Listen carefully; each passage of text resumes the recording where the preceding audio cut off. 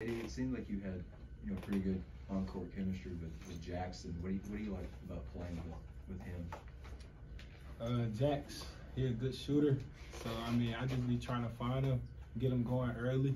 Because I know, like, the defense go collapse when I drive. So, just try to find him early.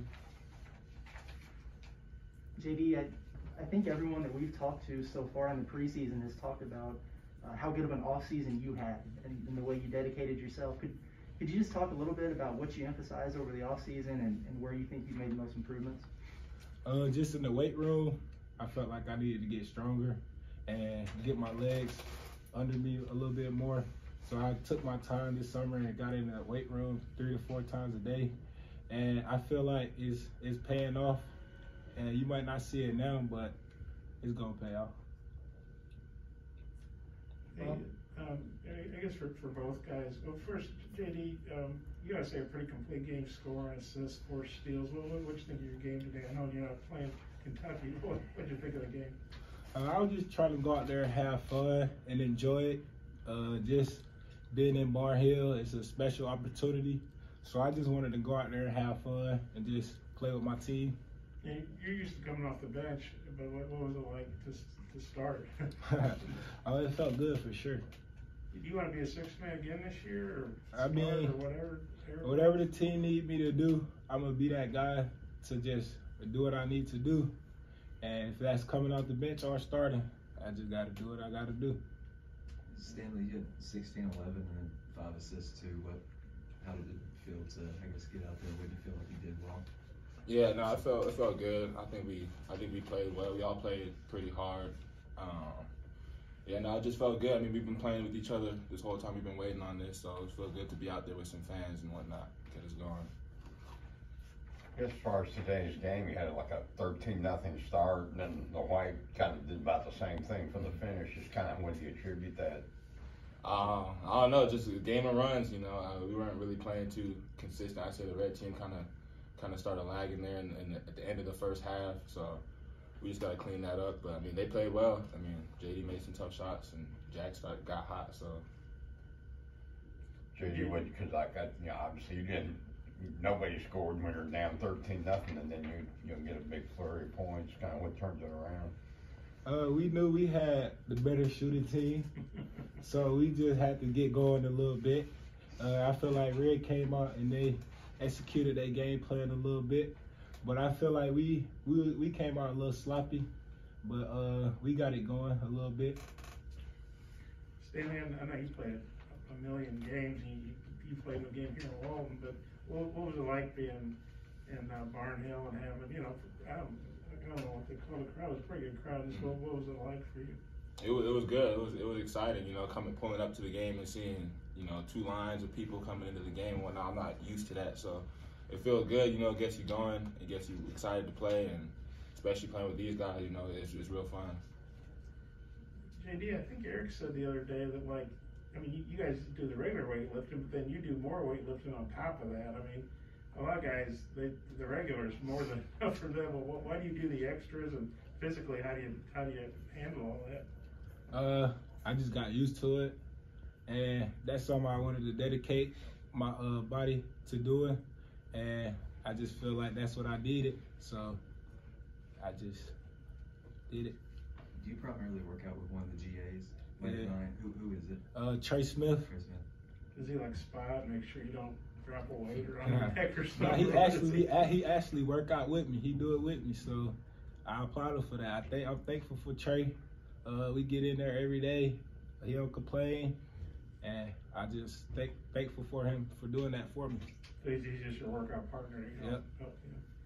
Stanley, I guess getting to know JD, what do you think about his weightlifting stuff and just his game and everything? It shows for sure. It's crazy how every day he don't miss a day. He's in there working, doing it, and it's not regular lifts that he's doing. He's doing some crazy stuff in there. So, it shows, and it just shows it's a culture thing for real too. Like how hard you got to work to get what you want. Everybody's got their own ways of putting in their work, and everybody's doing their part, and he's for sure doing his part too. I guess for both of you guys, it's been several months now that you've been beating up on each other at practice every day. Do you ever get tired of that? And then I guess how excited are you to line up against somebody else next weekend? I would say we get tired, but like where we want to be is like it got to take that. Like every day we got to get better. Each day we got to come in. Even if we tired, we got to still go hard. Cause like last year we was there, but like we didn't really think like, oh, we could make it this far. Like now that we've been there, seen it, now we got to implement it to the new guys. Like, hey, this is what we got to do. So I mean, like each and every day we got to come in and work. Coach said that Jalen and Devo have done a pretty good job to this point of leading with their voices as sophomores. What have y'all seen from them there in that regard? Yeah, Jalen don't stop talking. I mean, sometimes, I wouldn't say it's annoying sometimes because, we need it, but like Jalen don't stop talking. He's always talking, loud voice. So, I mean, it's good. It's good coming in. Like, I'm a fifth-year guy. I'm still going to listen to whatever they got to tell me and vice versa. And it's just how we going to buy in. And we need those vocal leaders because, they've been here. They've been through it. So we need them to keep doing that. Is there something in particular Jalen says?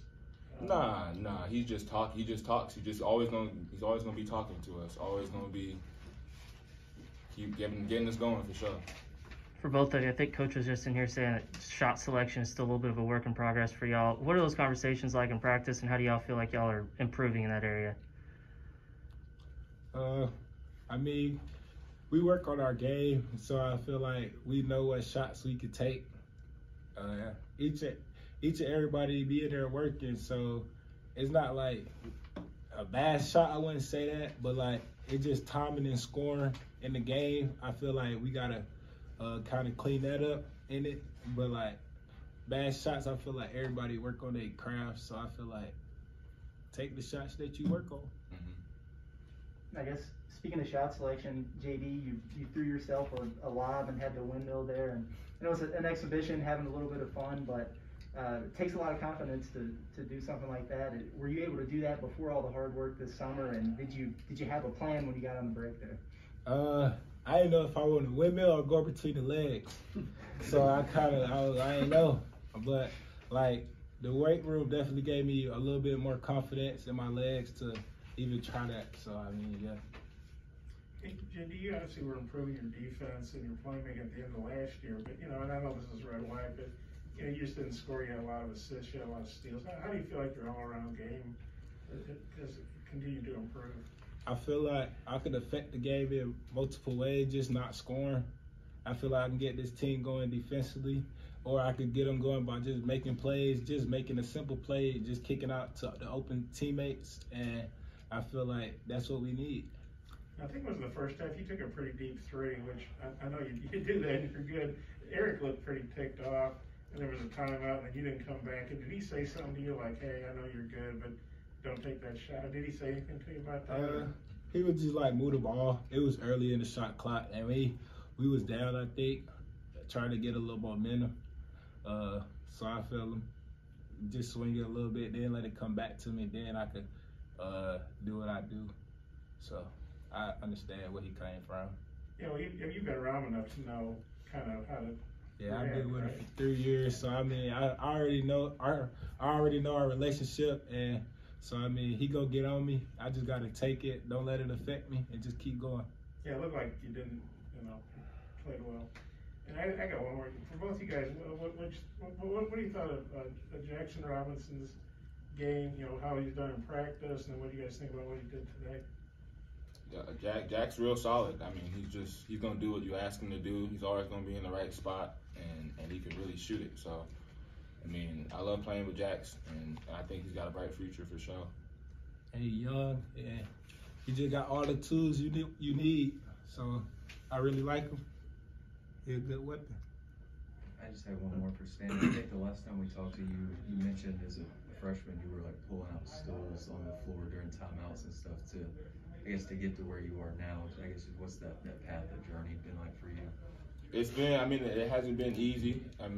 But it's just, I always saw the bigger picture. I never really got too down on myself. I always believed in myself, even if I wasn't, playing particularly as much as I wanted to.